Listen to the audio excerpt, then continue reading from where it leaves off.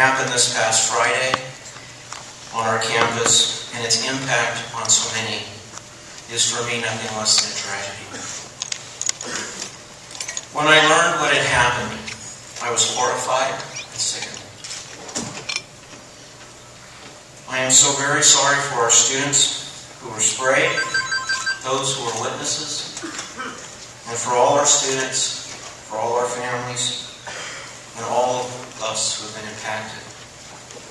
I'm sorry for the staff, the faculty, and the alumni, the community members, as everyone has been impacted by that event.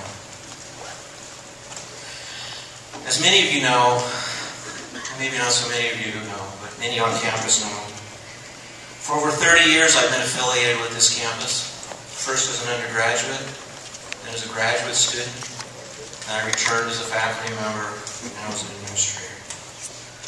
And for sure, all that time I've seen some dark days. Last Friday, however, was without doubt the darkest. That is not the Davis I know, and it is not the UC Davis I love. I am still deeply troubled and still searching for answers. I look forward to working with the various reviews with complete openness and with complete honesty to understand what happened as a first step in ensuring that this never happens again. I admit I find my own emotions oscillating between deep sorrow for our campus, between frustration and even anger. And like many, I too find myself wanting to find someone to blame, or some group to blame for this tragedy. Katehi! That's who you can blame!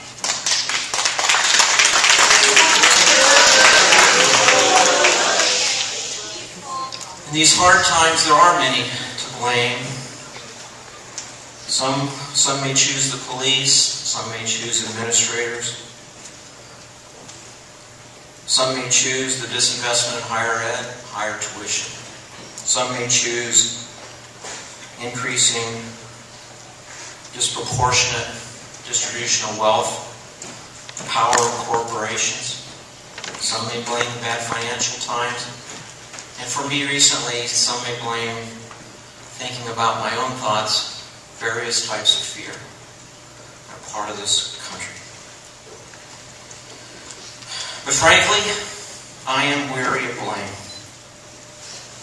At some point in the coming days, coming weeks or months, I hope we can all find our way to move beyond the blaming and to instead focus on the healing. For me, this has begun with a prayer for all those who are impacted. A prayer for all our students, all the members of our community, and yes, even praying for the police officers who were involved. Like many, in order to mend, I need active work. I need to know that I'm serving this campus as best I can in a productive manner. And with this as my goal, I have made a commitment, an absolute promise to do all that I can, everything possible, to ensure that such event never happens again at UC Davis and my campus. It is my hope that through hard work and by caring for all of us and for each individual, the community as a whole, that is UC Davis, will again be made whole. I have hope for the healing, and I have hope for one major reason, and that's because of our students.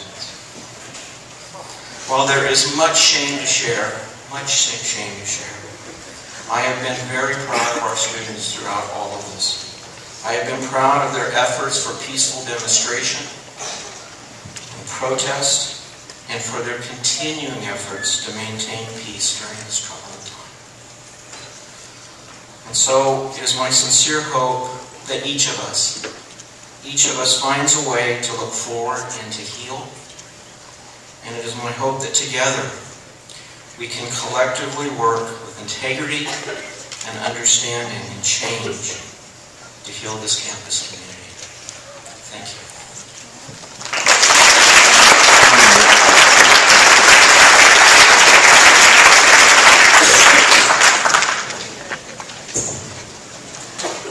Thank you, Vice Chancellor Wood. So you're going to have to bear with us while we do this. What we're going to do is we're going to call, I guess, about 10 numbers, and then if you have one of the numbers, if you can come to either of the two microphones. If you'd like to wait until later in the evening, then you can just let one of the facilitators at the microphone know, and we'll make sure that happens, and we'll just call additional numbers, and you can speak later. We have time for about 40, and we're asking that everyone keep their statements or questions at 2 minutes. You can address a question, open to the panel, or you can address it to a specific number. So the first four would be 918, 910, 929, 909, 922, 902, 885, and 907. Is anyone with those numbers? If you'd like to come speak. And I can go ahead and read them one more time. It would be 918, 902, 910, 929, 922, 909, 907, and 885. So we'll just go ahead and start with that. Whoever would like to start speaking, you can go ahead and begin.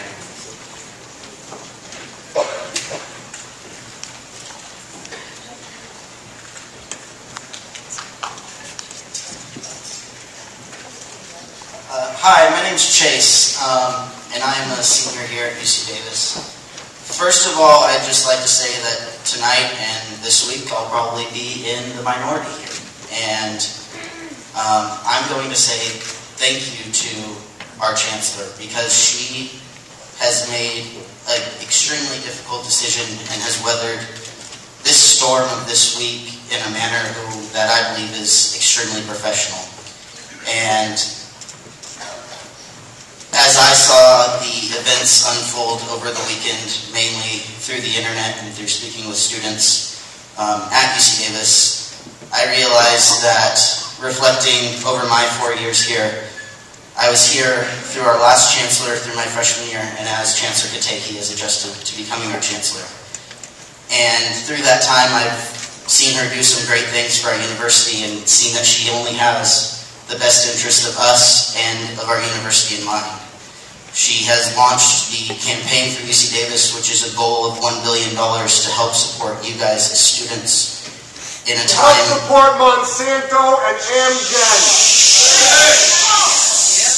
In an effort to gain scholarships as tuition increases. She has an undergraduate advisory board, student assistants to the Chancellor, a graduate student advisory board, all that she tries to listen to in order to make decisions that affect you guys and hear from you guys. And I don't think that she has made any decisions to be against you. So I think that looking back at her time here and as her decisions, though they were difficult, I want to thank her for making those difficult decisions, because the first thing my mom did when she heard about it was that she called me and she said, "I'm glad that your Chancellor made a difficult decision that would provide a safe community on your campus." So thank you.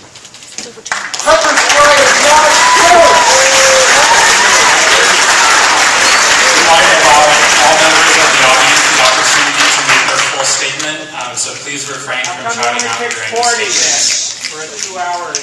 Can we suggest you leave then? And we're going to alternate between the two mics, so we'll go to the second now. Good evening. My question is directed at the Chancellor. Given the 64% dropout rate among Latino students here at UC Davis, and given the proposed 81% fee hikes, how do you realistically expect us to assimilate those increased tuition costs? And if you are okay with that, how are you okay with a potential 75% dropout rate among Latino students at UC Davis? What are your proposed direct actions to combat this? I'm not supporting the 81%. In fact, I'm totally against it. I don't believe there is a proposal, but if there is one, I will be totally against it. So that's number one. We have worked very hard. I acknowledge the dropout rate. It's a serious problem, and we have been thinking about this for the last 2 years, at least since I came. Obviously, the university has been talking about this before I came. But we are working very hard to make sure that we improve that, because this is really an indicator of the quality of the university. The more students graduate successfully, the better of the university we are. And so I have to tell you that personally I do care about these issues of the students' ability to stay and graduate successfully and on time. And we are working very hard to make sure that we measure it every year, and then we make we give incentives to the units and the programs to take care of their students. I just wanted to tell you that. I'd like to add something. I will make sure that we publish the correct figures, but those are not correct. I've looked into this number. I've heard this allegation before. It is false. This assumes that everyone who doesn't graduate in 4 years doesn't graduate at all. And I'm not going to try to give you the numbers. They should be posted, but I will get them on my page. And it's true that we have to worry about the graduation completion rates of all of our students, and it is true that underrepresented minorities do not do as well as the average, but the difference is relatively minor, and we compare very well with all of the public universities across the country. Where the same thing has happened. Thank you. Chancellor Katehi, I have with me in physical form the petition for your resignation. There are 80,000 signatures.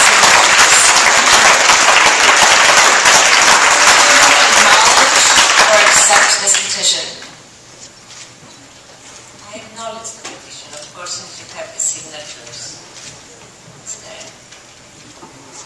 Are those all University of California Day? There are more than, there are less than 80,000 students. That's right. How many are those are participating? I can't say I haven't heard all the names. That's all right. Thank you. Can you just remind when students get a chance to speak to let them finish what they need to say? Up until the community.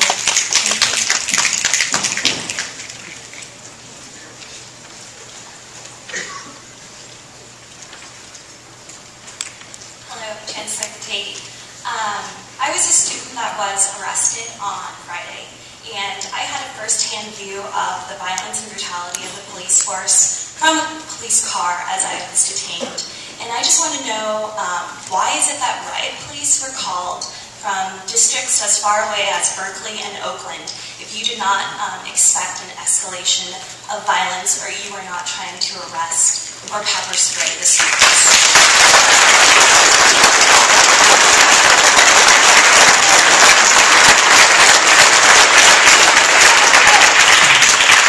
So I just have to say, I need to explain a little bit what is the UC, how the police works in the UC system.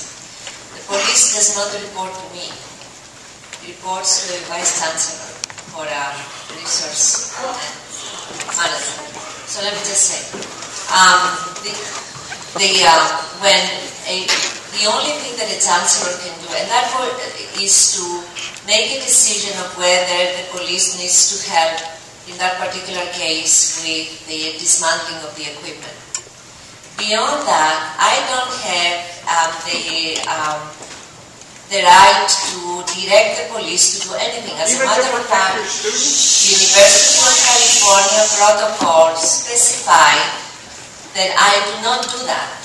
So it was the decision of the chief, of any chief at any time, to decide on how many people to have and what uniform and how to do that. I did not have any interaction with the chief of the police or gave any directions about those issues that you mentioned or anything that happened after that. You did call the police out to a peaceful protest on a quad that we as students pay for to be on and are allowed to be on to protest peacefully. I did not personally have a tent at the time. I was Get down through to take the tent away. That's all you need to do.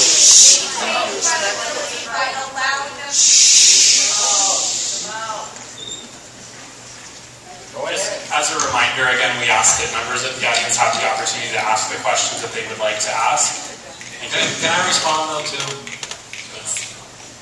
For an event when it's on campus, the chancellor would not necessarily be aware. But when we have police staffing, we're relatively small. And when we have an event such as a protest, peaceful protest, there's always some safety concerns. For that event, I can't speak specifically, I wasn't there, but I can tell you that we do use what we call mutual aid. And typically that'll be from our sister universities, whoever's close. And I believe on that day it would have been probably UC Berkeley and UC San Francisco. I think that was an adequate answer, but thank you.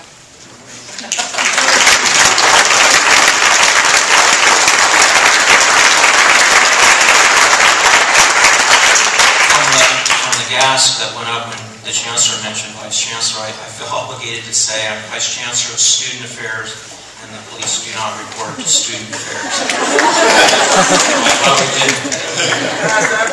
And it's not this Vice Chancellor either. John, you want to stand up?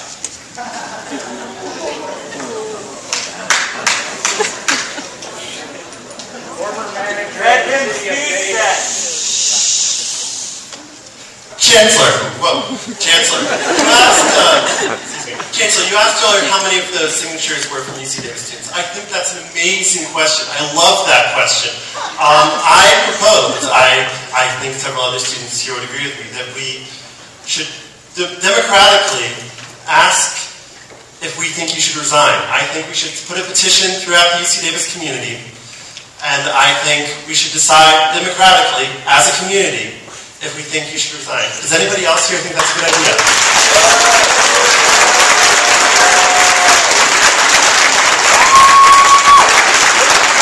I heard it completely mostly clapping, I think that's form. I wanted to ask you two questions. The first question being, why do we have police with weapons in the first place? To me, the true tragedy here is not that people are pepper sprayed, although that's horrible. The problem is that we have armed police forces in the first place. Many universities, such as Columbia, Yale, Princeton, all have unarmed police forces. They have not descended into pits of anarchy. They function normally. The students and the police have wonderful relations. Why do our police need weapons?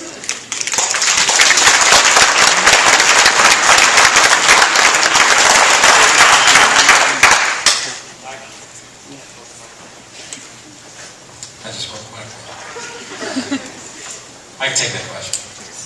Armed police on the campus is paramount to our safety.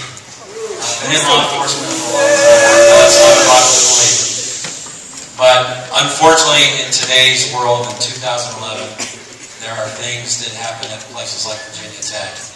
And our ability to respond to you if we had an unarmed force on this campus is so diminished. I've recently came from my assignment at the medical center to come back over to the Davis campus. And even at our medical center campus, the same thing applies. We have to have that ability to provide for safety on this campus. I want to think, and I'll get booed on this one, but having been here now 10 years, there are times that we do enjoy a good relationship with our students. I think that will bear out in the long run. Understand that those people that are armed tonight on the campus, and there's a few of them, those are police officers.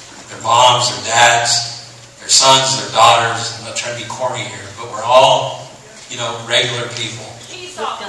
And at that time, sure, peace officers, absolutely. But I have to be able to do my job to protect. So if you ask why there's armed, that's why it is. There are other campuses that don't have armed police officers. You're absolutely right. But they also don't have that same ability to respond that we do. I would suggest that the City of Davis Police could function just as well in that capacity, but I couldn't.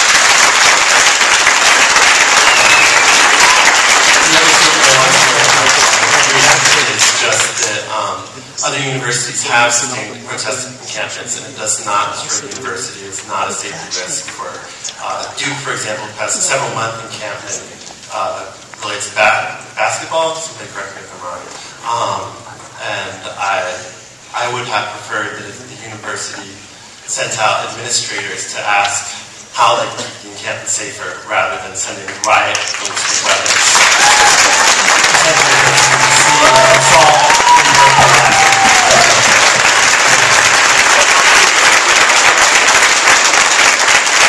I'd like to say something just to that point. I was recently on a conference call with all the other executive vice chancellors of the system, and though there are minor variations, there are anti-encampment or non-encampment policies across the UC.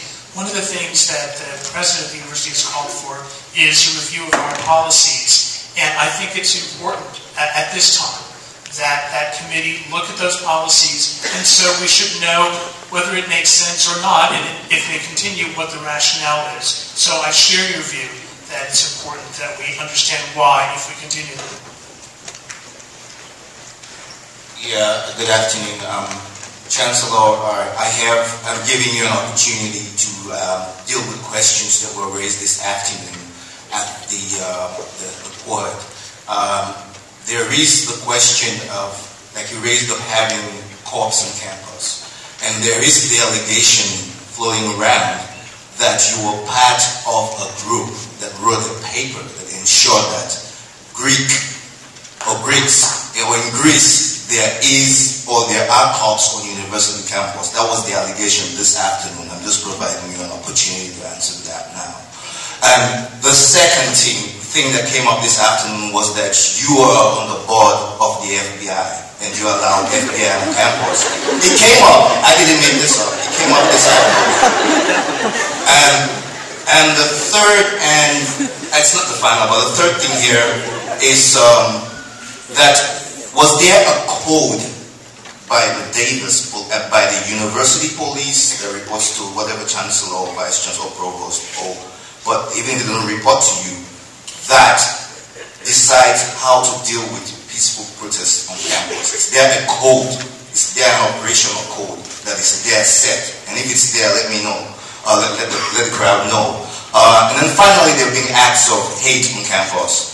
I mean, the newspapers reading out things about minorities, and this is our protected space in higher education. And the police, as far as I know, shrug them off as acts of bias instead of acts of hate. So, what's the criterion for that? If you could ask me, that's a loaded barrel, but help me. So there are multiple questions, right? So I will do the first one, and then I'll ask my colleagues to take some of the others. So the first one, let me just tell a little bit about the story. I need to, is it? Yeah, sorry, my voice goes down. So I will start a little bit far. In 1973, when students were protesting, they were not anarchists. They were the mainstream that was protesting against the militaristic government. So I want to put that on record. And I was part of it, as every other student in these universities. It was not the anarchists that did that. Beyond that, after those incidents, and for a very good reason, they decided to create an asylum in universities, which meant that no police or anybody else, law enforcement group, could enter these universities and harm the students. And that worked very well for many years. Until recently, the universities were taken over by anarchist groups and they were burned down. For those of you who want to go on the web and get the information right, you can go and see. My own university was burned twice until they had to abandon it and go to a different place. We had a library that had books from the 1500s and they were all burned to ground by people who did not care about higher education.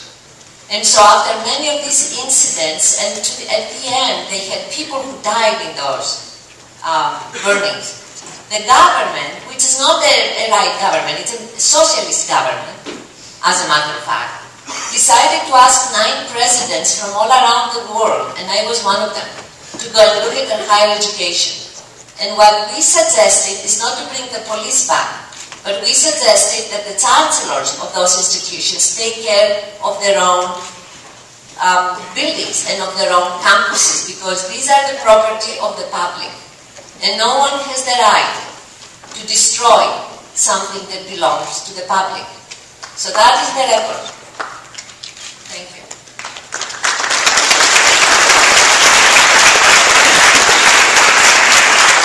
You have operational code for events on campus in terms of public protest. Really quickly, we have people in the back that are waiting to be seated, so if you can scoot into the center of the aisles, just so that they can get in quicker and everyone can get seated. Really appreciate it. Thank you. And then also, just because of the time, we want to get through as many students as possible. If we can keep the questions, just to a couple, in order to save more time for other speakers. Today, the next one more after that. Yeah. It was about the FBI board. So, there are the presidents of the U.S. universities have what we call, there are 2 organizations. One is the American Association, or the Association of American Universities, and the other is the Association of Land-Grant and State Universities.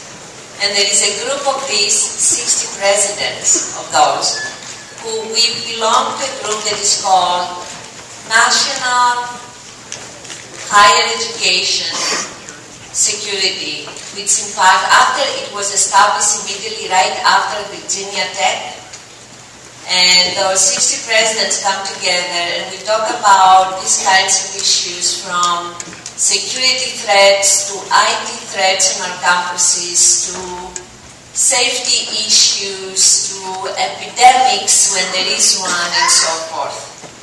And sometimes we bring agencies like law enforcement agencies that come to our campuses, and we have an interaction with them to understand what is it that they want, how can we provide information so we don't disturb our campuses as they are looking for information and so forth. And that is probably what you're referring to. Okay, and I'm going to try to answer a couple of those other questions. Bias versus hate. So any crime, any hint of a crime related to hate or bias is always fully investigated. However, we're bound by, it may not seem like it, but we're bound by the state, as we want to fit it into a specific code through legislation, through the penal code, it may not necessarily fit that particular criteria. I'm not saying we're perfect at everything, but this is something we do investigate. As a matter of fact, I'm going to meet with students at the end of next week, so we have that open dialogue and talk further about this, because I don't want the perception out there that we do not investigate those things. We do, and if we're failing somewhere, then we'll make correction if necessary. In regards to protests on campus, my thought is, I'm since Sunday night the acting chief on campus. My wife said no.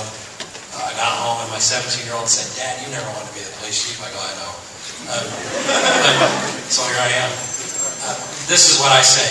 Moving forward, let's communicate. Let's have open dialogue before we have a protest. Let's open the door and say, hey, if this takes place, this is what could happen. And this is what my response has to be as the police department. And can we work together? Let's go out and talk with folks that are currently on the campus quad. I'm open for that. I mean, if anyone in this room knows me, you know what I'm saying is true. So I don't know that I answered everything, but I did my best. I was just going to say, so there's not one code in place. That's why the problem arose. And so if FBI comes on campus and they can do that much for security on campus, why not a code to take care of a minor issue like a public protest, peaceful one like that? Well, there's practices in place. There are policies, and as you heard earlier, all of our policies are under review. Everything within the police department's under multiple review. I'm afraid to hang it up on my brain. So you have promised. Oh, I'm just going to say, we've noticed that there might be more than what the numbers were called. coming up to the microphone, so just to be sure that only come up if your number has been called. Bingo. Got it. So you've given us your word that you're going to try to instill your trust, earn your trust back in us. And so I'm wondering, we hear a lot of words. So what are the actions that you're planning, both from you and from the police chief, that moving forward?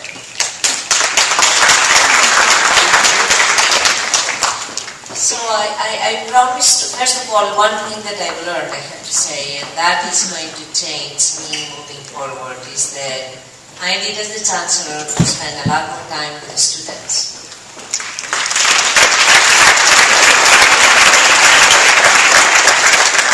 This is not a normal time for a university from the point of view that we are going through so many difficult issues as a society, as a campus, specifically a campus of the UC system. There are so many things going on that we need to work a lot closer. I need to work with you a lot more to really understand your needs, to really get your ideas. There are wonderful ideas with the students, and try to work together to move forward. I mean, I can, of course, I can promise to you, and my effort will be to show to you that I am good with all of my promises.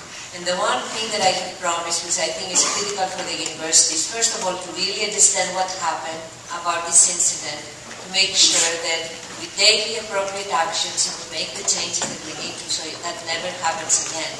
But beyond that, here is my hope, that one thing, we should not let this incident define us as a university. What we should let define us as a university is what we do next. And we should work together to really not just fix the problems of this campus, especially when it comes to law enforcement, but to really develop the model for the 21st century, which means that we are a society we are today with our problems, with our sensitivities, with our expectations about personal freedoms. And we need to have a campus, we need to have a law enforcement body, we need a department, we need to, all of us have processes and policies that respect all of those. And it's new for a university, I have to tell you, what you see as law enforcement is what was created after the Virginia Tech incident. And now is the time to think back and say, that was back then, and now our needs are different. And how are we as an institution create the environment that is not just good for us, but it's going to create a model for everybody else. This is an opportunity for us to define that for the rest of the country.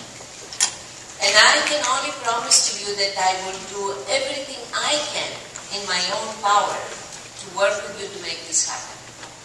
Join us and fight the 1%. Stand up and fight the 1%. That's the problem. So I agree with the words comment. I think I've lived by that thought process. Words are words. Actions. So, we open our doors, we communicate, we move forward, we work in advance together. A lot of things, the proof is in the pudding too. You don't realize we employ 80 to 90 students that are here working tonight. They're Aggie hosts. We have a year ago, or almost 2 years now, I started the Volunteers in Police Services, which is staffed solely by students. Matter of fact, it's run by a senior who is trying to get that, we're trying to grow that program. We started a Citizens Police Academy where we invite students, in fact, anybody to come in, be a part of that process and learn and see what we do and have an understanding of what we do. Matter of fact, I think we even got it so we offer credits. You can obtain credits free. They're your free credits. Free credits through that program. So it's in the actions. It's really going to be what you see that I do, that my police department does on this campus and have done. And, the biggest point here is that you're right. It's not words. So I just invite you to watch. I invite you to participate with me. You'll see me out there. I'm here. My family's here. We're here at football, basketball, you name it, events. Why was picnic day a success? It's because we work together. How many of us work together in advance of picnic day? That was one heck of an event. We worked together. So that's our motto. That's our example moving forward. welcome Mr. here. Before we continue with questions, can we call out the next 10 numbers to start lining up? So 789, 790, 977, 791, 897, 908, 787, 912, 914, and 975. Remember, if these numbers were given to those who knew they wanted to speak in the beginning as we walked in, and they are being randomly drawn. So we're hoping everyone does get a chance to speak, but that's just a reminder. We can start back over to this side. This question is for Chancellor Katehi. I think we understand that there is something wrong with the system and that these events are tragic. I think you're all wondering why the police chief is not here speaking. We're wondering why that vice chancellor that you say is the one that this order is, that the police are accountable to, is not speaking. And where are they and what do they have to say about that?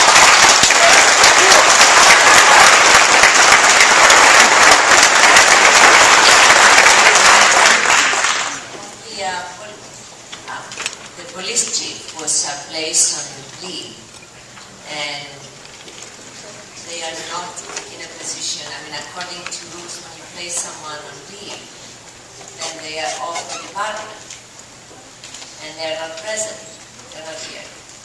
Some people in the audience want you to speak louder. Can you not hear me? I'm sorry, I hear myself. I can hear you, but I haven't heard it. There it is. Okay, I said that the previous police chief is not here. When individuals are placed on leave, they are not coming to the campus. They are asked not to. And so that is one reason. The vice chancellor, so let me just say about, it's a UC policy, all right? I want you to explain, when I explained to you, because it was new to me when I came. The UC system is a very closed system. The 10 campuses are sharing a lot of processes and policies. So it's common in the UC system that the police departments report to a vice chancellor, and in most campuses they report to the vice chancellor for facilities. We call it here for facilities and resource administration and resource management. And that is how it has been on this campus forever, as a matter of fact. Maybe if you go back 20 years, there was something else. It was like that when I came. And it is like this as in many other campuses. Now, he's here and available if you have a specific question to him. Vice Chancellor, when you knew about this peaceful protest, why did you call riot police here? This is in the same vein as an earlier question, but now it's directed to you, and I think you need to own up to what happened.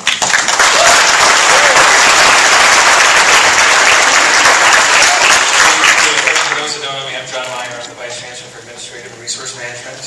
I'm an undergraduate degree here at UC Davis in sociology, and also had the privilege to serve as city manager of the city of Davis for 10 years before joining the Davis campus 11 years ago. Due to some consolidations, as we reduced the number of vice chancellors, I had the privilege of having the police added to my portfolio 2 years ago. Some of the principles we were discussing on these issues were in the context, as you look back a couple of weeks ago, what was happening in Oakland and other places, and at the Berkeley campus, frankly. One of our concerns was, I'm just going to share what we were thinking then, and we'll see where this takes us. One of our concerns were really, if an encampment really takes hold, it seemed very troubling if there's ever a need for that to be removed, and what we were seeing in Oakland, and what really scared us in Berkeley. And some of our discussion was, if you have, especially an environment where you have, you're not worried about students, but there was some concern, frankly, about if it really grows and there's a large number of non-affiliates, does that create some concern? So really, the fundamental, and we can all disagree with this in hindsight, and I find the clips as horrific as many here. But the theory was, trying to protect the community from even more tragic events. It didn't end well, I stipulate to that. But that was really the thought. So the discussion was, in working with campus leadership, trying to, as was done, give notice that camping is not allowed, that we really would like the tents removed. Many individuals did that. I think there were decisions made on part of the organizers that we want to make a statement here, and we had the police chief go ahead and ask that those tents and encampment be removed. And general direction was, our principles were, we don't want to see scenes like we saw at UC Berkeley. But we do want to take action. What are you talking about? I'm just telling the story. You can judge after you hear it, and I'm fine with that. But I'm just telling you the line of logic that we were thinking. And so as we talked about it, the decision was to try to see if police could engage in that. But if the scene became too difficult, we didn't think it was going to end as it ended. That it was really to sort of, if there was conflict, that we were sort of pulling back and not to have it go where it went. Once these actions begin, however, I have to tell you that, as the Chancellor has referred, there was great discretion given to officers, both for their safety and the scene, to make decisions in the field. We can all probably stipulate, was this the right decision? Is it compliant with policy? That is all going to be revealed through some of these reviews. Do I feel terrible about it? Absolutely. So I'm an undergraduate here. I met the love of my life here. We were married in the Arboretum. Do I love this place with all my heart? Yes. Am I like Fred, upset with what's happened? But that was the decision point. Were we disappointed with the outcome? Absolutely. If we had it to do again, would we do it that way? Of course not. I really appreciate and love your honesty. I'm happy to hear that this happened because of problems that did not exist yet.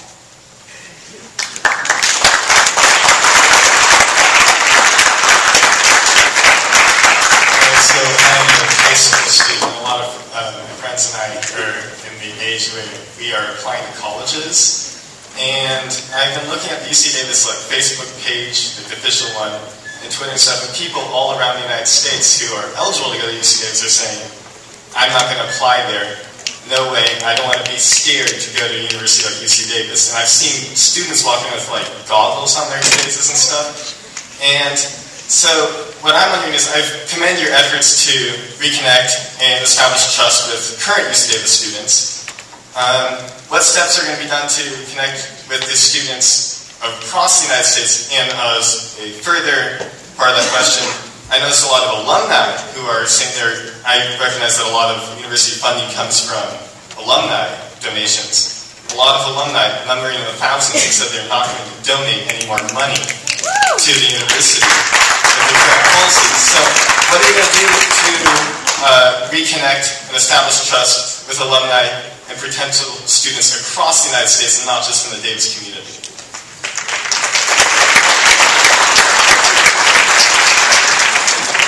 So, you're absolutely correct. These two specific issues are very important to us. So I think number one, the one thing that we really have to do is to show that we are very serious about changing the situation here on our campus and create an environment where everybody knows there is going to be safety and people will be free to express themselves. Of course, in a way that is respectful to the campus and to others who are around them, all right, without violence. That's all that I'm saying.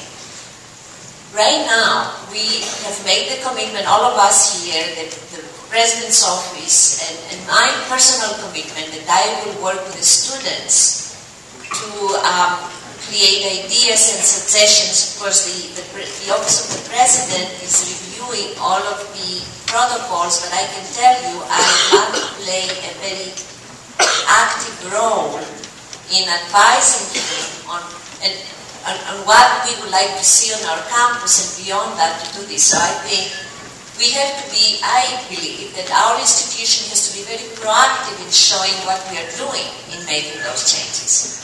And making sure that this information goes out to the kids in the state of California, where most of our students are coming from, and of course to be very proactive in connecting with the schools and providing the information, and this is something that we have to do.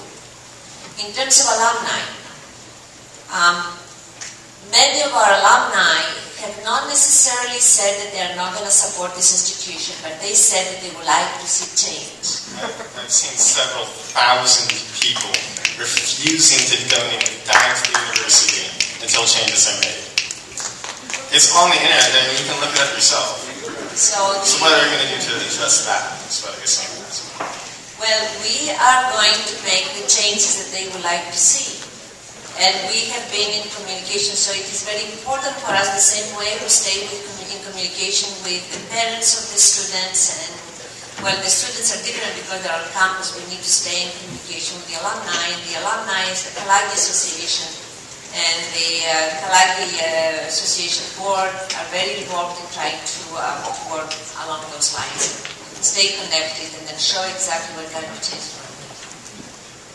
If I can just add, I think it was on Sunday evening that we sent an email message to upwards of 100,000 alumni, and we gave them an email address, inviting them to send their questions and concerns. A relatively small percent did, something like 2%.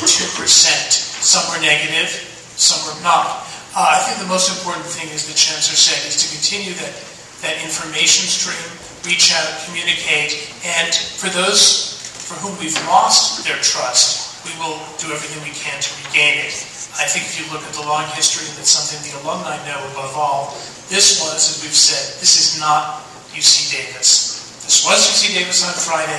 It was an aberration. We want to make sure that it doesn't happen again. And we believe that we can convince people that that's the way it will be. Vice Chancellor, it seems like you're trying consistently throughout this town hall to twist the facts for the university. So I'm very happy with the response of the other three panelists, really honest and down to earth, but it seems like you're trying to cite non-existent data and undermine what people are bringing up by citing like that email thing. I don't know, just... You're saying that's non-existent?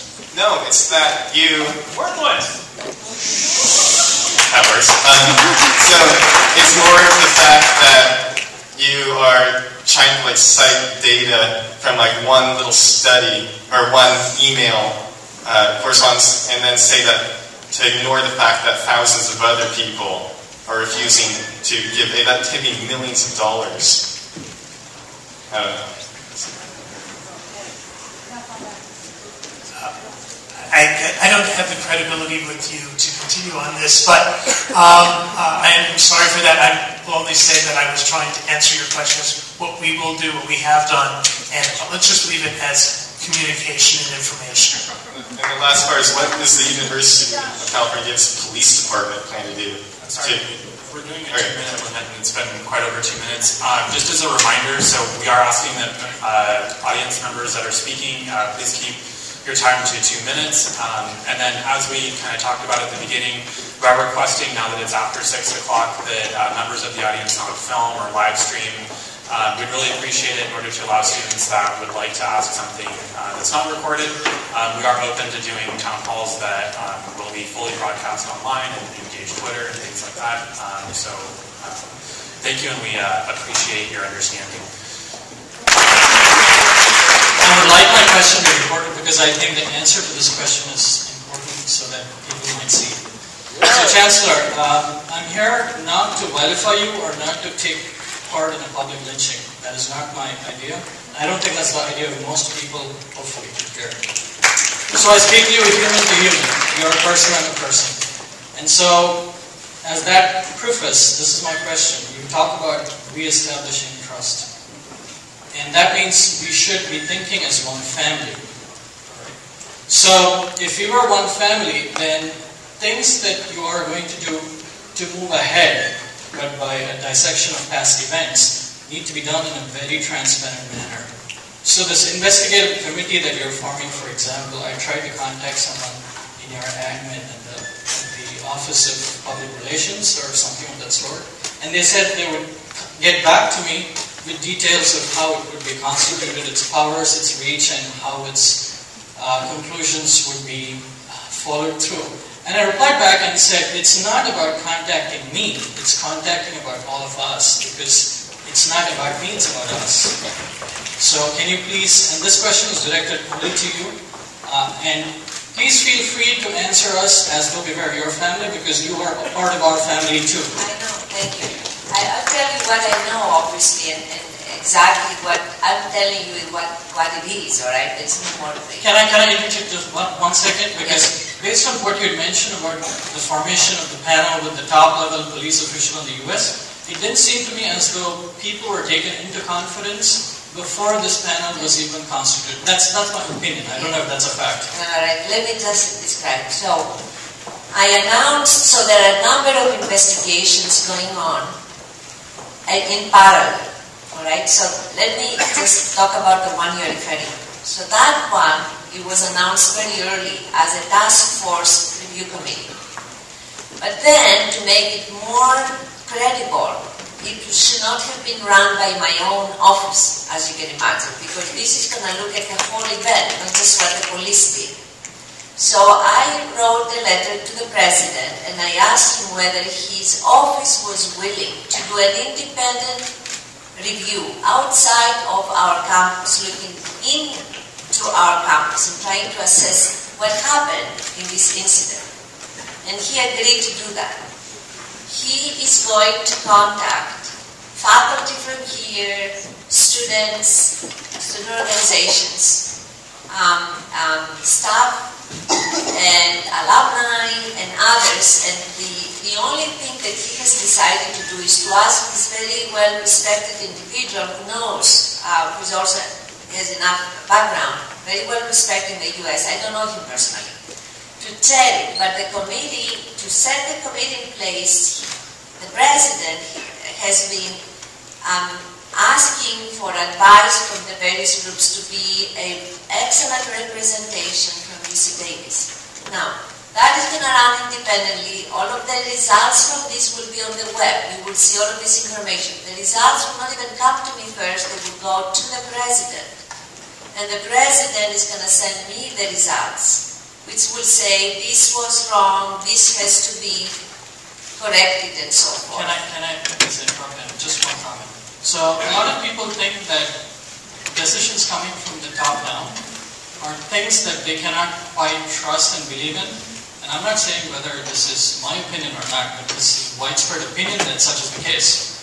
So that being the situation, why would you think that an independent panel still decided upon or acted upon by UCOP, Office of the President, and its conclusions should be trusted? This is, I don't need applause, please, because this is too serious for some kind of jingoistic thing. I mean, I want us to really discuss this. I mean, if I do not trust someone and that person is going to start a panel, why would I trust its conclusions and what it's going to implement? This is, I'm not trying to put you on the spot, but this is a very logical question, I believe. There are 4 other investigations going on. 4 other. So that was the 5th. There is a DA investigation looking at the use of excessive force, and that is done by the DA. Is a separate investigation done by a special committee from Los Angeles looking at the whole police department, and that was done by them. There is a separate group, faculty committee from the Senate that is going to make an investigation. And then there is an overall, of course, at the UC, so there are so many. And if, you know, I mean, we have so many independent, there is going to be something, the truth is going to come out at the end. Yeah. And all of this will be available publicly. I mean, the reports will be there for you to find. I just request that anything that's done in the future, but still looking back, we will learn from our lessons, because we don't want this to happen again and relearn this, so we should learn from history. So thank you. And I wish that Vice Chancellor had taken the opportunity, not you, sir, but the other Vice Chancellor, to be on the stage and to field questions. I think that would have been appropriate. I would have to say, I'm sorry, that we tried to make sure that it was not him who said no. It was my decision to keep the group. It was small, and then maybe an assessment of who would be of bigger interest to you it was not really anything designed. Well, I just think that coming from the largest democracy in the world to one of the best ones existing in human history, India and the US, I just hope that people hold themselves accountable before others hold them accountable. I think that is, honesty is the most important thing in establishing a community. Thank you. We would organize this. I'd say there's room for a fifth chair. And what we also want to model, John, there's room for a fifth chair. And what we also want to model is that if good suggestions come forward, we'll try to be flexible. I just want to remind everyone, we do have a lot of people that want to speak, and these questions are taking significantly longer than 2 minutes, so if we can try to keep them short. A lot of people would like to get the opportunity to talk about this. So please keep that in mind and try to keep it to one question for the panel so that we can get through as many students as possible. And we're also available as well. Thank you. Hello, yes, I would like to have my question recorded as well. This is for the UC Police Department. I was wondering if you would be willing to make available a list of the weapons, both lethal and non-lethal, currently in your possession, as well as their associated code of conduct to allow their use on students. Yes.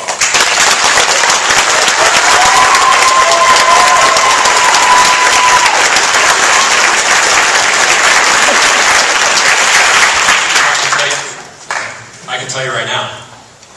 Less lethal used by the UC Davis Police Department includes pepper spray, the taser, the pepper ball gun, which is a paintball gun that deploys a little. It's a pepper ball. It's like a paintball, but it has the pepper spray in it. We have the baton, which is standard. I want to say that's all of our less lethal applications. And then obviously we are armed with a sidearm and then a rifle. And those are maintained. There's policy behind all of this. It would probably take me a good amount of time to explain, and I don't know that I would be as articulate as others, but less lethal is used when deadly force is not necessary. It's a less than type situation, and there is policy that directs that. I know that there's, as the Chancellor said, all of our policy, and I can tell you specifically, those policies that guide our use of less lethal, the ones I just told you what we have, as well as lethal, as well as all of our policy is under review. Are you willing to make that policy available to the public? I think it's not currently. I'm not sure that it's not currently. If it's not, I'll have to do some research and catch me after 2 days. So obviously I would have to talk with legal to make sure if it's appropriate. Absolutely, why not? Yeah, I feel it would be very appropriate. Thank you.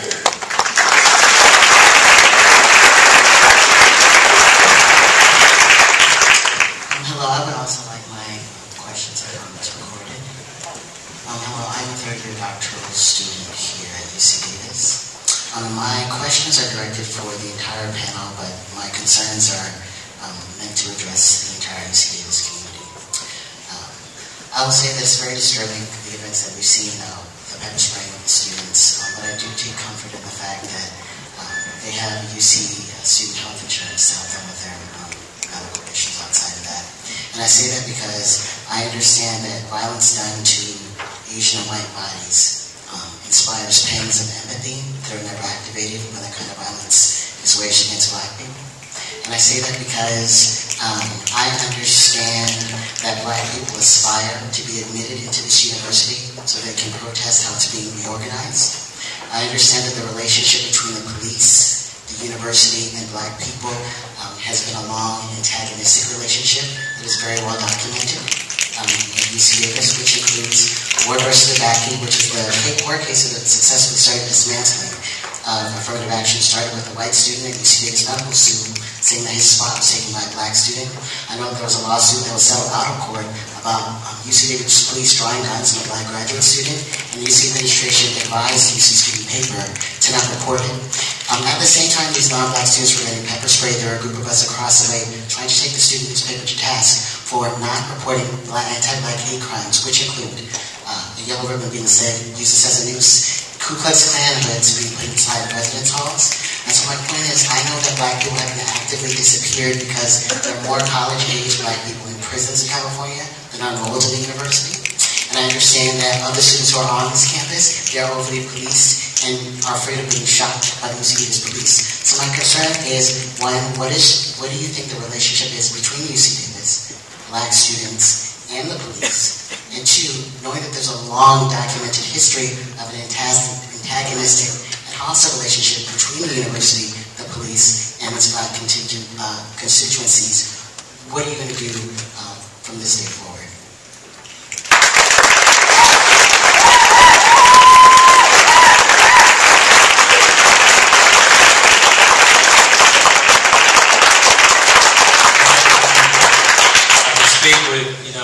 The same tone as before. With moving forward, it's about open dialogue and open communication. As an example, I'm meeting next week with students, and I didn't have time this week and just won't, but that is a big topic, the hate and bias crimes on campus and how those are reported, and whether or not, the perception is that we're not investigating those. So I am going to try to meet with, there is a student group. I think it was canceled just because of this week, the way it falls out, and as fresh as I am. But next week I will start with that meeting, and then we'll move from there. I mean, I'm a regular guy. We're just talking about a community that I love, I've grown to love. I don't live here. I didn't go to school here. I wish I would have had the opportunity to go to school here. I hope one day my kids come to school here. As a matter of fact, when they're on campus, they look at you. They're inspired to come here. So, yes, I do intend, through open dialogue, open doors, and working together. Really, that's what it comes down to. Sir Ewan, since you'd like to hear from the Hope Hell, I'll try to say just a few words. I don't know if my colleagues will want to say more. But, of course, you give a list of many, many decades, really a century and more, of racial hatred. We are not separate from the rest of this country, which is marred by racism. There's nothing that we can do now to undo that. What we need to do is to keep that education going. Recently, I know about the cases, we've all looked at them, that you referred to, the cases of bias. We've talked to representatives, Raheem Reed, Zelda Castro. We talk frequently with them to make sure that we're looking at them and using them if we can. Obviously, if there is something to follow up on with the individual who's caused this, we do that. But more, this is the kind of education that we all have to engage in. And I think that it's a new day for every new class of students who arrive here. So the principles of community is something we all have to work on. Every year we have our book project that may seem very, very trivial, and it certainly is compared to the depth of pain and the history there, but this is an educational institution, and California is the most diverse state in the nation, and my hope is that generation after generation of students, that education pays off. Thank you for the two of you who've already answered. Could I request that the remaining three panelists actually say the word black people in their response?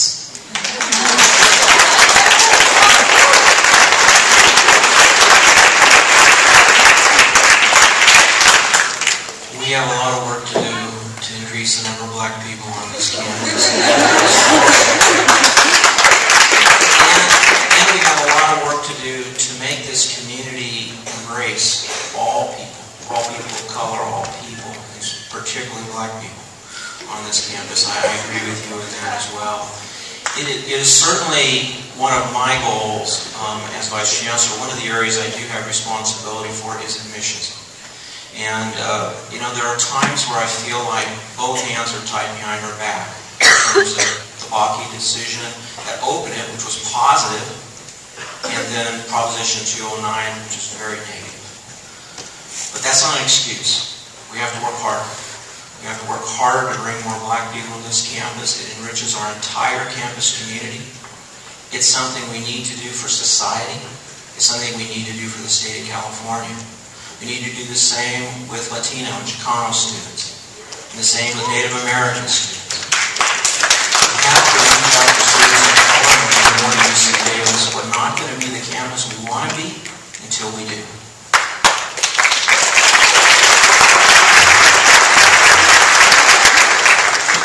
What I would like to say is that the urge to discriminate runs really deep in the human DNA.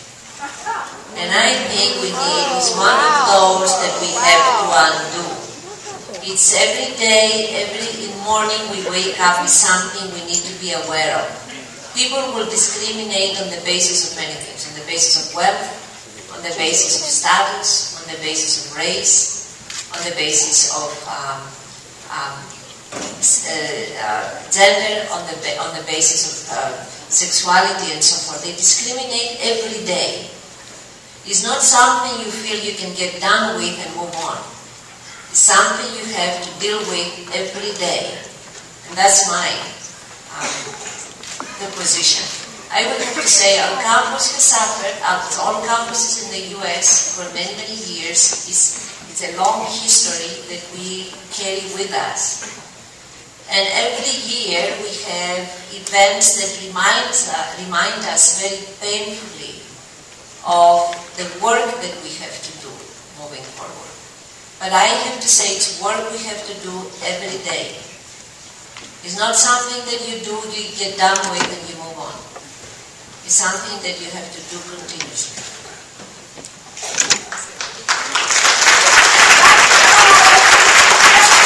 In the suburbs of the Bay Area, and early in my municipal career, I had the thrill to work for the city manager of the city of Oakland for several years. And what you notice in a community like that is that Black people and people of color are the community. They are the fabric, and it's that there is a difference. It's that they're fully part of it, and we're far from that here, frankly. But we have to strive to sort of that environment where you embrace the differences, and it's that whole fabric of a community instead of what we still struggle with here, where you don't have full representation of all groups. And I think Fred has said it as well, that starkly we need more. My concern is when they get here, are their guns going to be drawn on them by the UC police just trying to get the class? That's all. Thank you.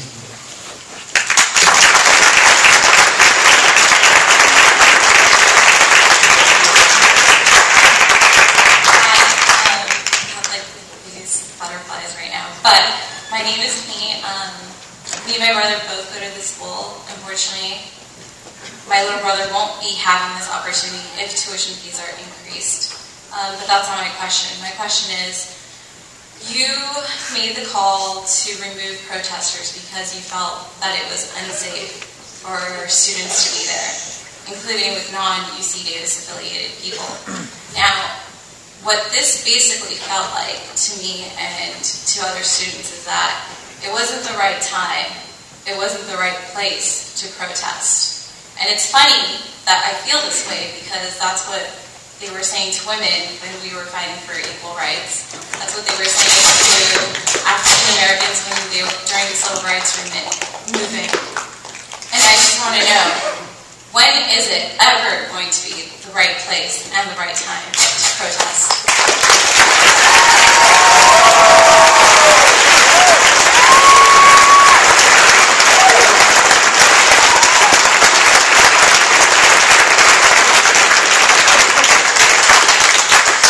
I just have to say, the decision was not made to remove people or to not allow them to protest. That was never said. But Can I interrupt? But by you removing the tent, which is the symbol for Occupy Anything recently, that's saying you can't be here. That's what I felt like. I was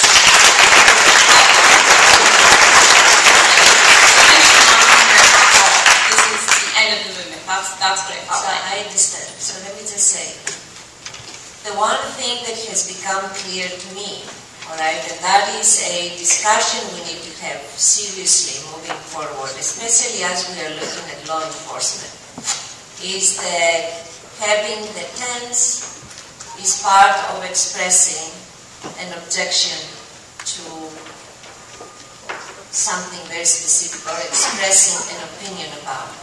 I mean, it's not just, it is moving, it is becoming this way. So as I said, as we are looking forward to reconsider how we make this campus safe and what kind of venues or forums we provide to our students to express their frustration, their objection, their opinion. We need to reconsider what those forums are. Obviously, according to the old guidelines, it was not one of them. That is the problem in the kinds of policies we have. And as we move forward, we really need to look very carefully and see what is it really, how do we want to express ourselves? And what is the best way of doing this without impacting others, obviously, in a way that is not wanted. But I understand what you're telling me. I really see your point. Thank you. Madam Chancellor, we get to meet again, and unfortunately it's under dire situation and major distress. Imagine my surprise when I turned on the Today Show this morning, and among news about Libya, President Obama, the economy and whatnot, there's a story about Davis, California and the pepper spray incident. Gee, 3,000 miles away, my campus that my father worked on, my mother worked on, and I'm working on, gets to be included on the Today Show because of a pepper spray incident. Today, I read the Chronicle like I usually do, and I get to see, actually it was yesterday, excuse me, two things. There was a major event that our president, Mark Yudof, attended. And it was stated that he decided to attend this event because the Regents meeting had been canceled. He also went on to say that he did not like the security detail he had. And the columnist in the Chronicle included as the last line on the section of this event that Yudof said, and I quote, "I just want to live my life." Gee, I just want to live my life too on this campus and do my job, but it's kind of hard when I see, and today this was in the Chronicle, one of the editors made the remark that the pepper spray incident was like someone watering the rose bushes, something that I thought of when I saw this. Gee, how nice to know that the students need to be watered by a police officer with pepper spray. And lastly, I forgot my last point. Sorry, I'm doing president on candidate here. But the point is, I want to do my job. Oh, yes, okay, now I remember. The principles of community. Every year that I've worked here, and it's been 25 years now, someone in my workplace has made the point that I must abide by the principles of community. And this person implies that I am not abiding by said principles. But this person feels that every year they must tell me that I have a responsibility to abide by the UC Davis principles of community. So I would ask, where was the police officers in their respect for the students? Where was the police officers in their abiding by the principles of community? People are allowed to protest, as our dear President Yudof said. We're also encouraged. And like I say, every year I get this. Peter, abide by the UC principles community. It's amazing that sometimes I think I'm the only one that has to abide by it. Thank you.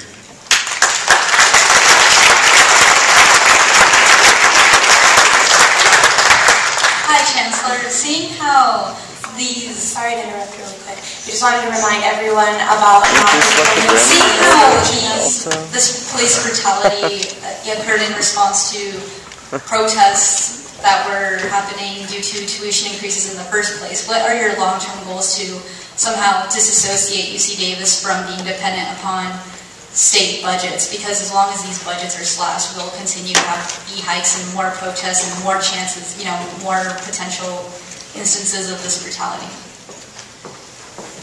Well, we are trying, we have to find ways to do two things, to reduce our cost of expenditures internally and then to try to get some funds from the outside. Fundraising primarily is the way to get scholarships for the students, and that is something we have to do on a continuously.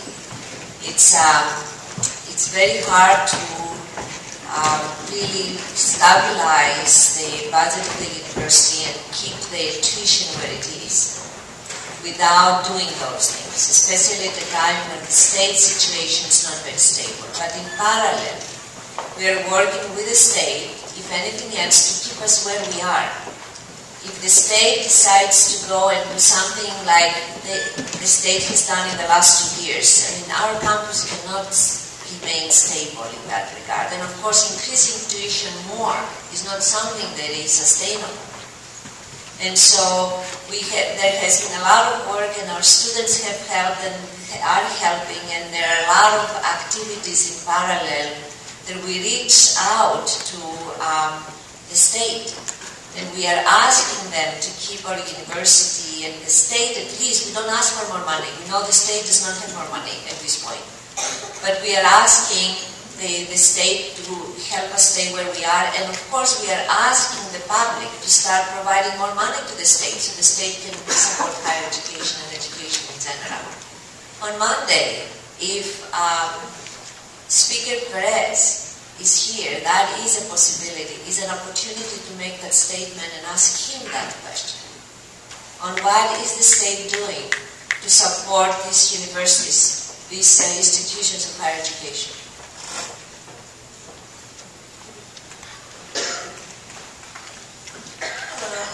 Next group is 785, 923, 920, 927, 926, 889, 915, 892, 886, and 978. You can line up at the microphones. Thank you. And it's about 6:40, so we have about 20 minutes. Sure, I can repeat them.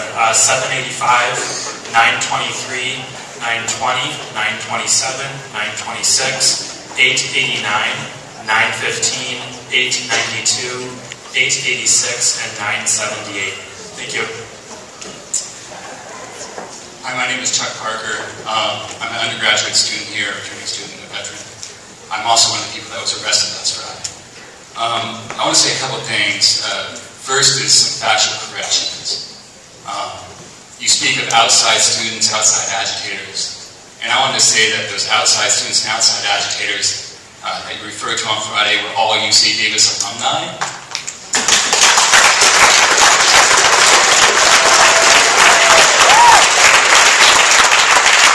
And so if those were agitators, I think the Alumni Association might have something to say about that. The second point is regarding to this as a singular act in Davis, the day that we were not Davis. I would contest that. Over the past few years that I've been here, I have seen a continued effort of police intervention and brutality, from the 52 people arrested in Iraq Hall a couple years ago, to the students beaten on March 4th, to the arrest that happened last Friday. Additionally, there has been a sustained effort and systematic effort of student surveillance by a Student Activism Response Committee, which has produced a chilling effect on freedom of speech on this campus. And while I understand that there are investigations and committees forming where some of these ideas will go to die, I want to know what you're doing right now, today, to make sure that students have the right to protest, have the right to free speech, and have the right to do that safely. Thank you.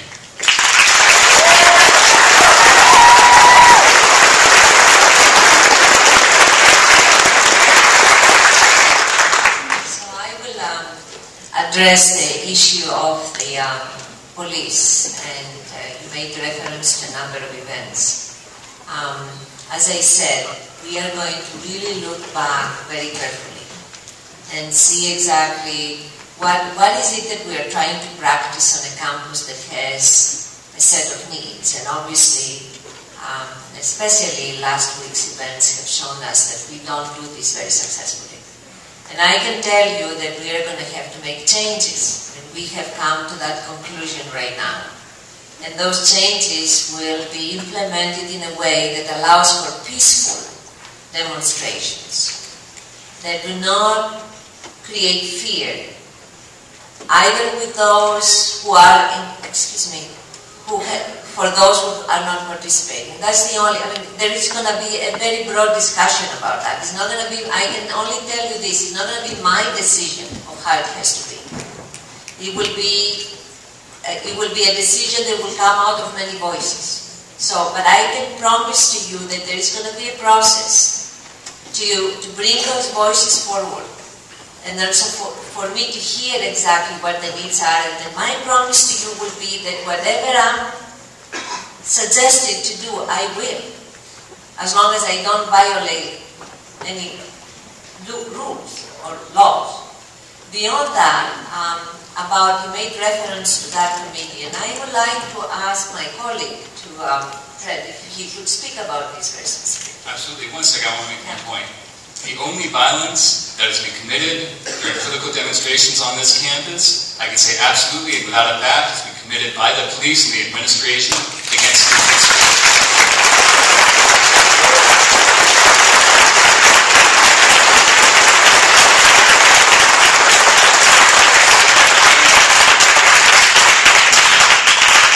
Let me try to respond to the comment about the team that you referred to. Specifically, the Student Affairs Freedom of Expression Volunteer Program, which is a long name. But let me describe it, if I might.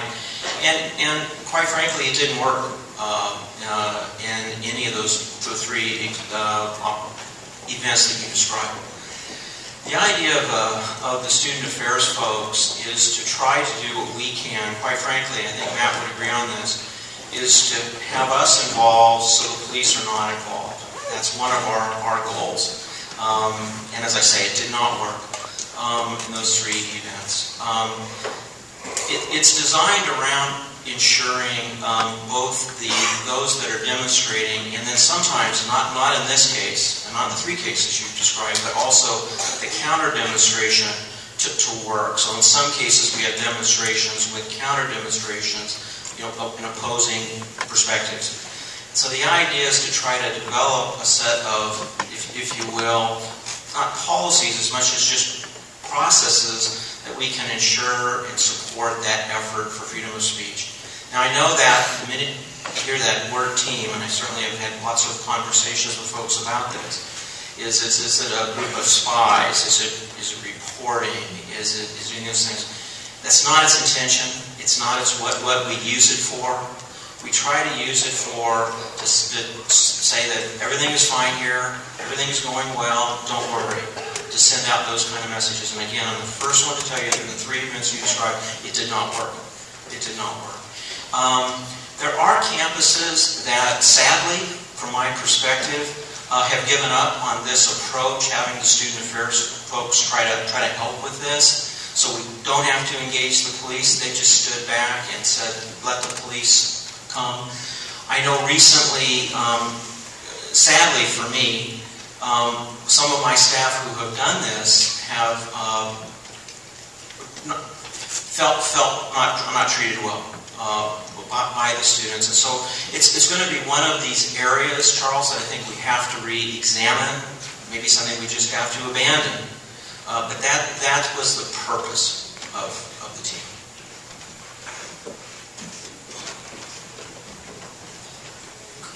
Hi, I have a question regarding to your plans for the future of UC Davis accessibility, but if I don't read what I wrote down, I'm going to get completely lost. So, first of all, I would like to thank you for the opportunity to dialogue with you. I believe you are participating now in what is a radical re-envisioning of what a university could look like when students take agency of their own education and their educational environment.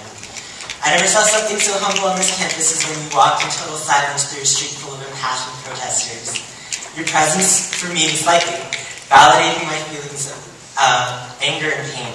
I've never seen UDOL or the Regents or higher-ranking administration validate those feelings of anger and pain, which which their actions and corruption have caused all students.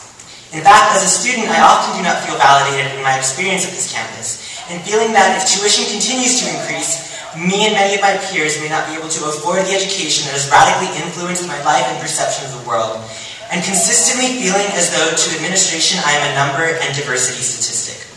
I do not feel validated in being classed out of this university, and I do not feel validated when I report vandalism like maricones in my dormitory and faggies suck cock in my classrooms. And the UCPD does not validate this as homophobia and racism.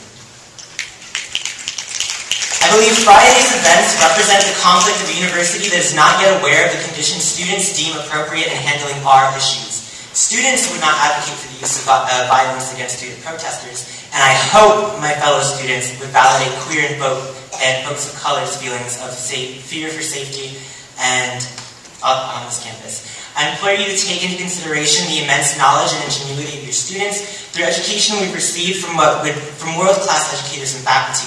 My professors in women and gender studies, Chicano studies, have all exposed radical ideas for community-based safety initiatives. Use them, use us, foster growth and leadership in students like me and those much smarter in grad studies. We are at a pivotal moment in higher education. Let's collectively use our resources and increase university participation in your plans for UCPD reform, as well as for your future plans for the future funding of UC Davis.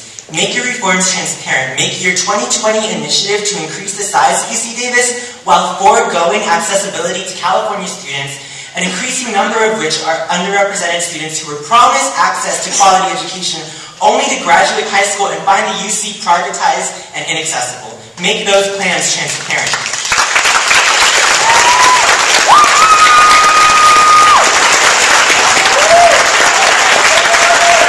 Support your current resignation, but you have an obligation to maintain this institution's dedication towards excellence and access. And just passing along a note, the professors in women and gender studies would love to meet you as you are part of their department. And I'd like to hear how you're including students in your plans for the 2020 initiative and increasing access to UC Davis.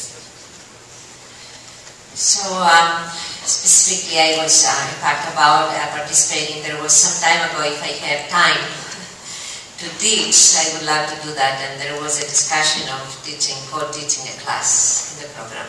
So I want to say that. About the 2020 initiative, we have Ken Burtis, Professor Burtis, who is leading the activity, and all three groups committees that are formed have students in there. Very good student participation. So please email him. There are many students, as you can imagine, and so if you are interested, send him. It's Ken Burtis. He was the dean of the School of Biological Sciences. Please send him an email saying that you're interested. But I agree. Thank you for your comments. Very good. Thank you.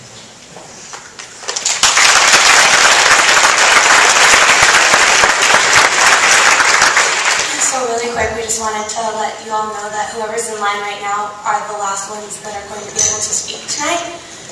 Just be aware of that. I think there's room for one more person. There's 9 up there right now, so that'll be the rest of the students that get to speak for the rest of the time. Okay, well, I'll try to make this really quick. Actually, it just needs a really direct answer. I wanted to address some of the incongruencies in your statement, and this is for you, Chancellor. You had said that under your chancellorship, each student's voice and each student's concern would be heard. Very directly, I would appreciate it, and not very ambiguously. I will leave the last question to Fred, because there was the bathroom question. And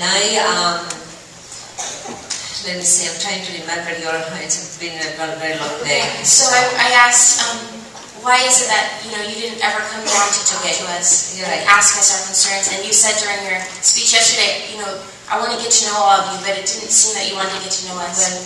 Well, I said also today, and that's how it started, in fact, in the question and answer period, that one thing that I learned is that I need to spend more time with the students. It is true, you're right, and I accept this, that whenever there are demonstrations, I did not come to speak with the people who were in a gathering. After I came to the rally, and I really, I have to tell you, I will do that in the future. I really will.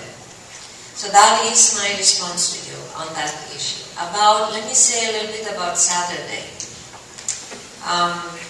and the decision to go. So this is the only facility, CERTS 2, is the only facility that has the equipment for a press conference, and we wanted to do that because there were so many requests from the media and there was no way that we could reach anyone individually.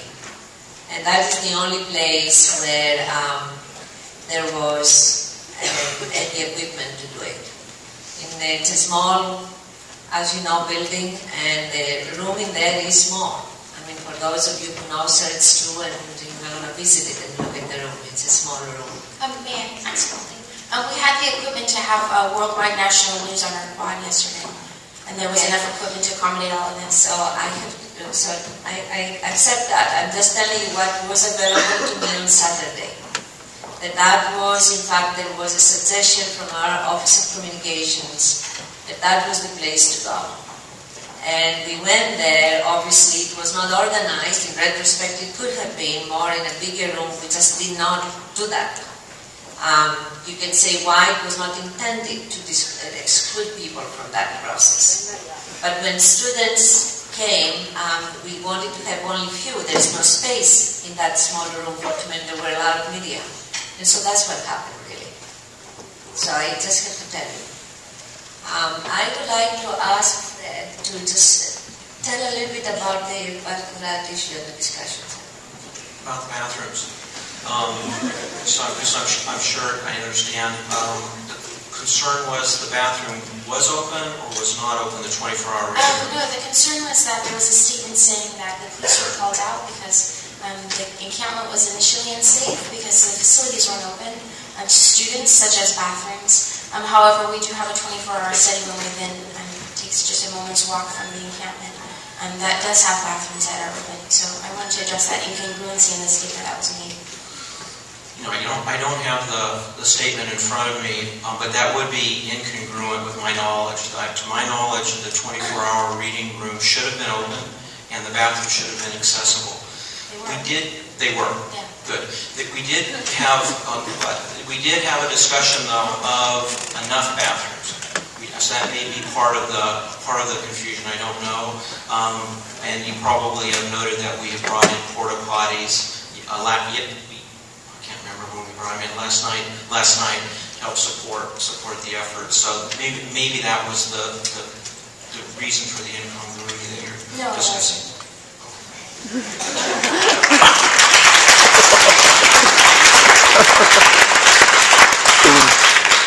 I'd like to ask that I can be recorded.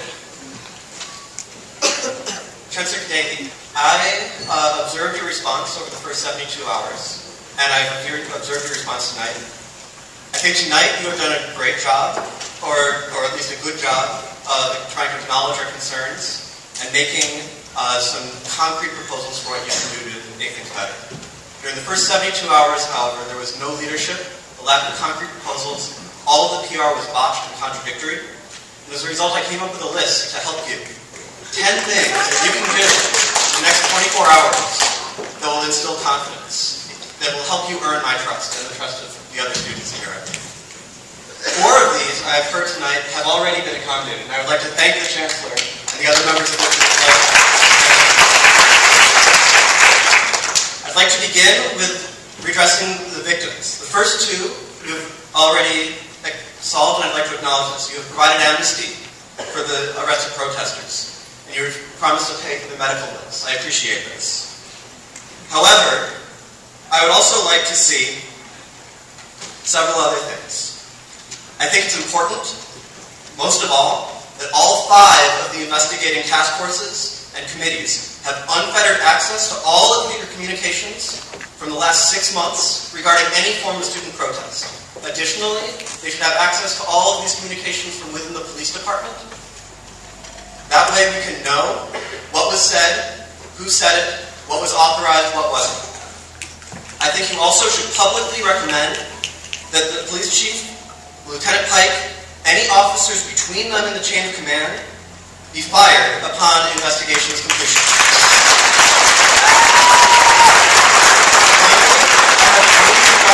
I believe you can make that would help us address the economic concerns. First, publicly tell the regents that you oppose large fee hikes. Second,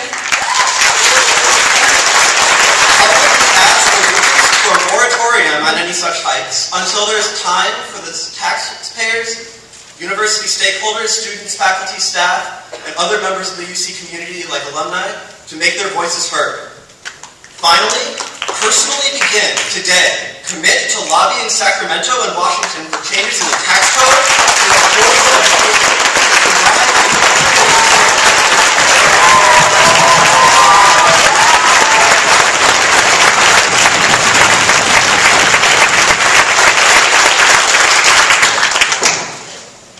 Alright, so as you know, I'm working very hard to advocate both here and in Washington in terms of supporting higher education. Can you be specific?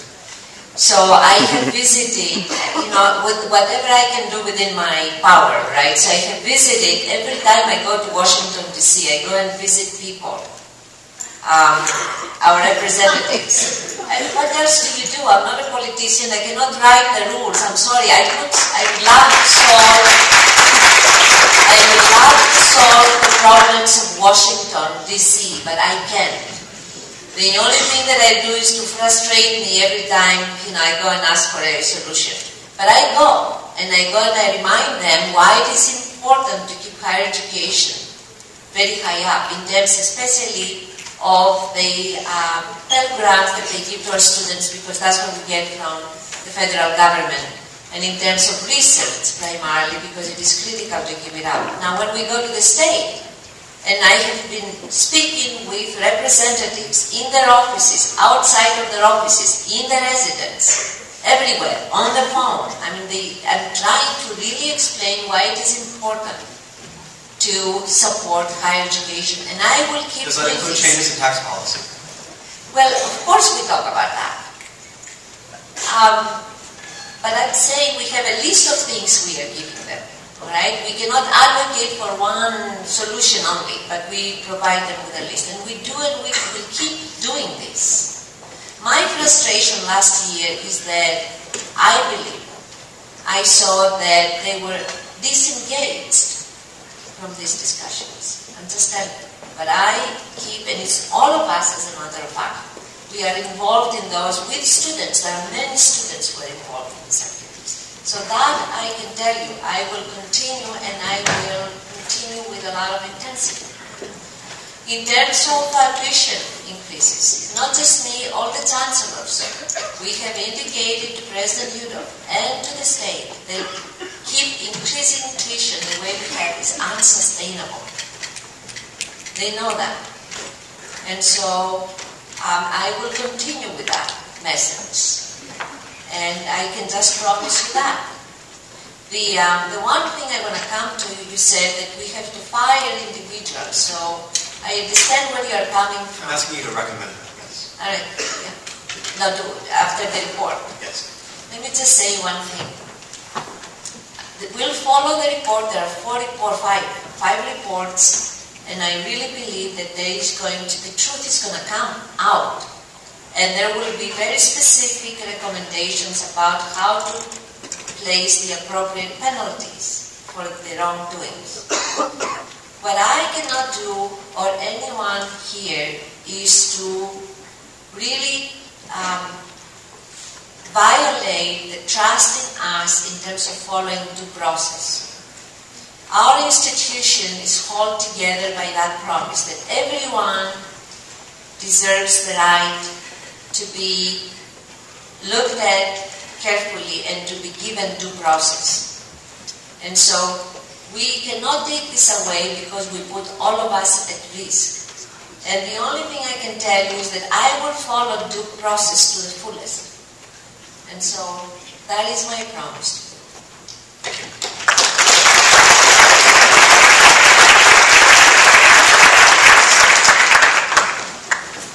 It is 7 o'clock, so if we can try to keep questions really short.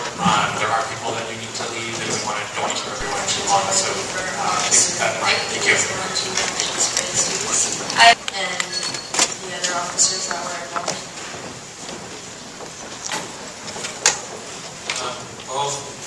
Both Chief Spacuzza and Lieutenant Pike are currently on administrative leave.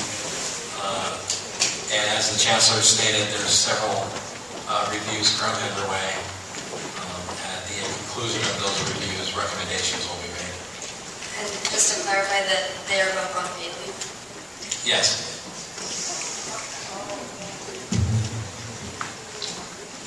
Hi, my name is Erica Padgett. I'm a third year at UC Davis, and I'm currently a senator for the Associated Students of UC Davis.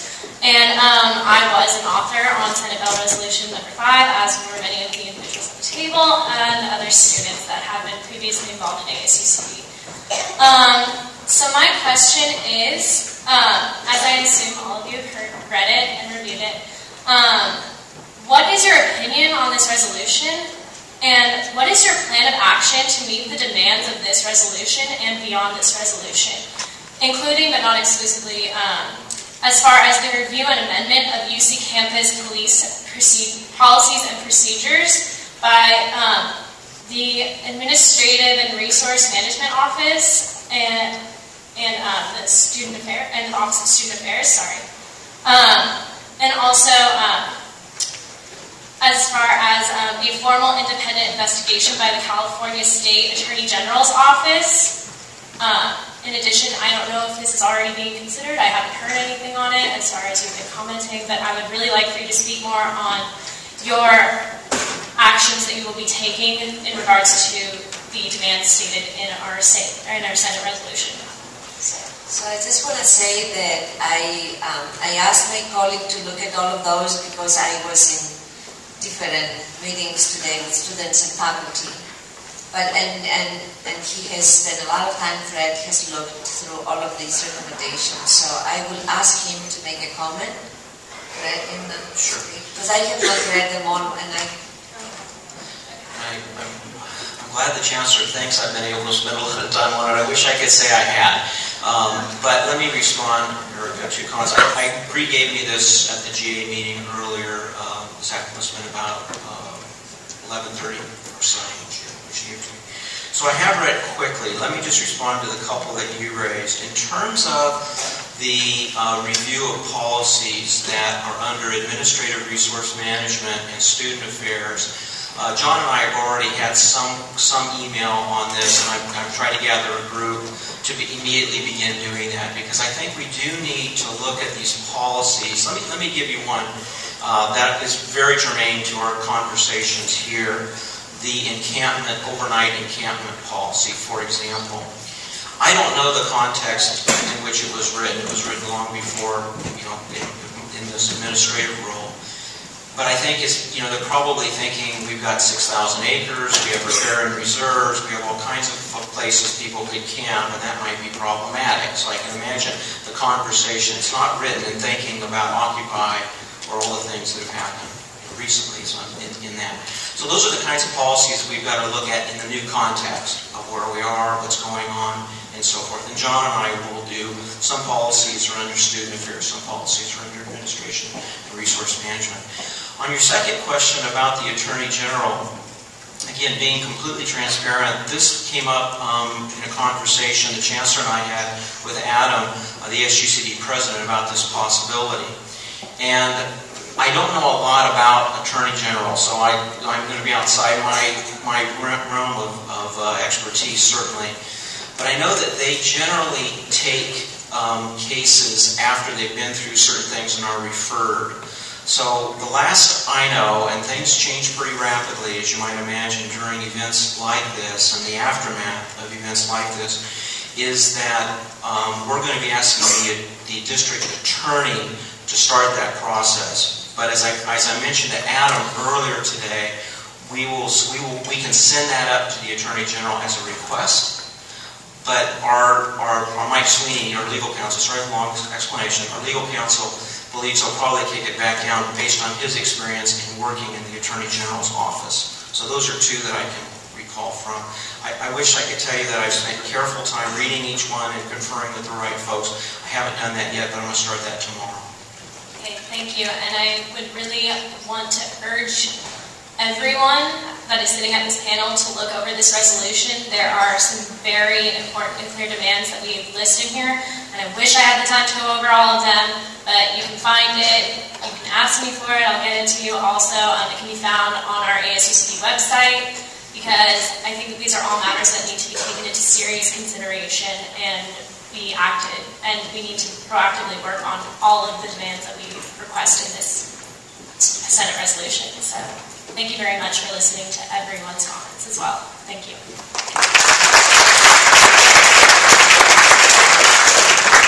Hi. I would just like to start by saying that I wish to not be recorded, so please don't record.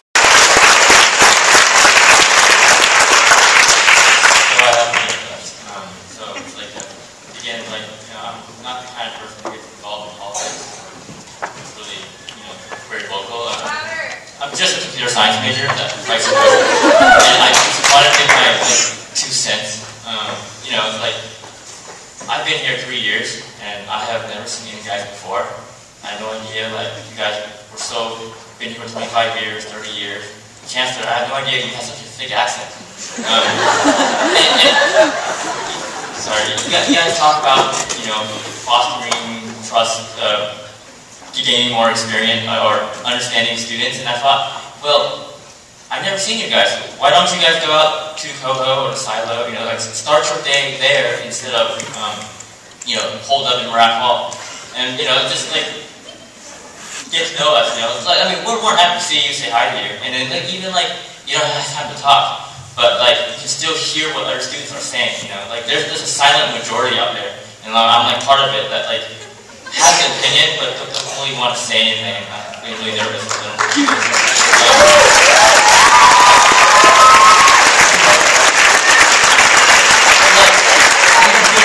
Computer industry, startup companies, they have great ideas. They're really simple, and it's by ordinary individuals that have an idea. And it's you talk about task forces, focus groups, committees, student chancellors or whatever, that they have their own ideas, their own agenda, but sometimes you're not hearing the full picture. This 2 minutes, you interrupting every 5 speakers, and to get it's too much bureaucracy, too much. The town hall is great, but you can just go out there and just listen to people. What they have to say, and then I know you guys have meetings, bureaucrats have meetings all the time. Take your meetings to the public. You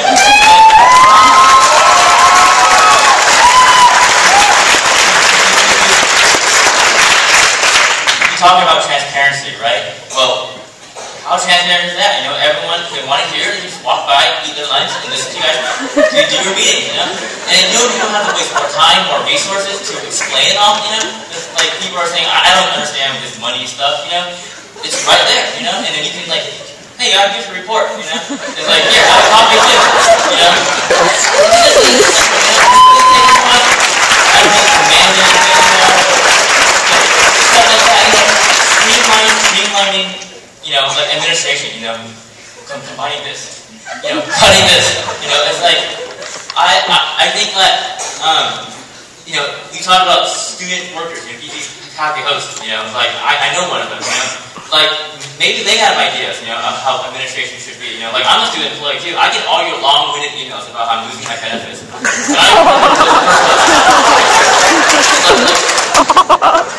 I don't parse lawyer speak, so, and I was thinking that, these students, when it comes to technology, there's bright, students who work with IAT, they might have ideas about how to streamline, technology, how to reduce costs, open source technology, stuff like that, maybe, instead of having them say, them come to you, you go to them, walk around, talk to people, it's just, my 2 cents.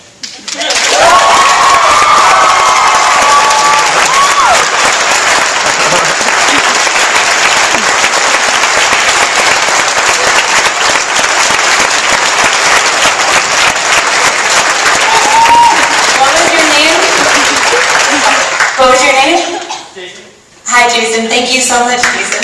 No frivolous words, for so much knowledge to all of us and so much joy. And I mean, I think that just everyone in here probably agrees with everything you just said. So that was great.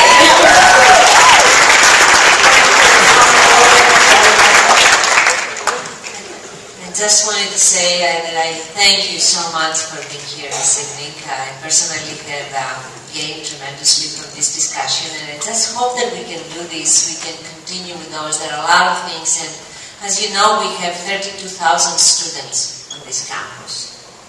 And as Jason said, it's the silent majority that we need to reach out to. And so,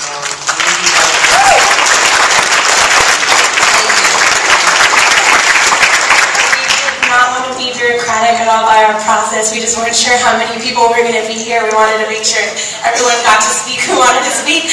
But I'm definitely for everything Jason said, and we're excited that you all came out tonight, and we hope to be seeing some changes at our campus. Thank you.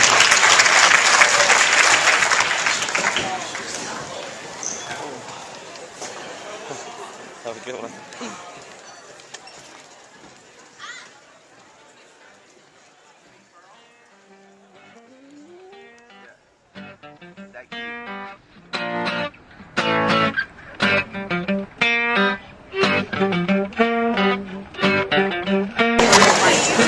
There was like a dinner.